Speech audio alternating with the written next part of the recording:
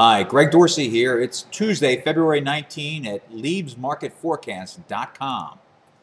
With stocks setting one new high after another and the S&P overbought at 8.5% above its 200-day moving average, amid a backdrop of only modest economic growth and myriad looming problems such as the fast approaching March 1 sequestration deadline, it pays to look at market indicators to give you an idea, of an unbiased idea of what's coming down the pike.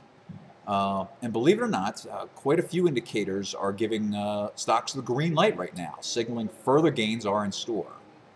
The best markets are those in which the small cap shares are out in front, leading the advance.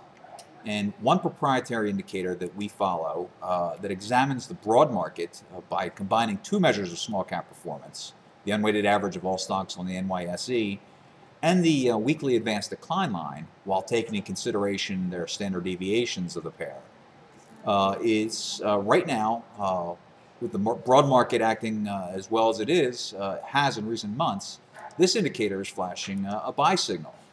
And it happens to have an 800 batting average over the last 40 years or so, not only in generating positive returns in the subsequent 3 and 6 months, but above average returns, especially for small cap shares, but for the blue chips as well.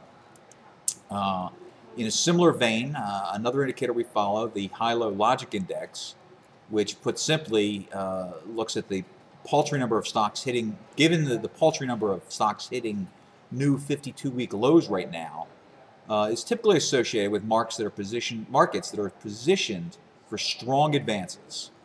Moreover, it would be highly unusual, I mean highly, for stocks to undergo a sizable correction before this indicator worsens. Now that might happen over a period of months, but for now all systems are go. That said, and here's where our emotions come into play, we admit that we're a bit doubtful that blue chip stocks can punch through their record highs set in 2007 on the first try.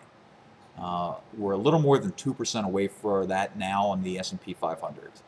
But we do remain optimistic, and we'll see how things play out. And if our indicators start to deteriorate, we'll certainly let you know. Well, that's it for today. Thanks for stopping by, and we'll see you again soon.